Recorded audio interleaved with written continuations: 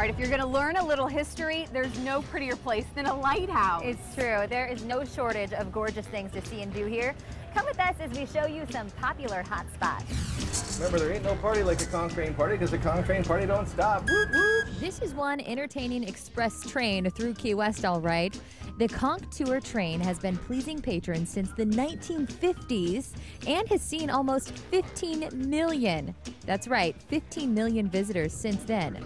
The tour not only visits popular attractions on the island, but drivers offer up a Conch-side view with a bit of history and fun for your trek through Key West. With stops like the southernmost point, the Ernest Hemingway home, and Mallory Square, no visit to Key West is complete without boarding the Conch Tour train.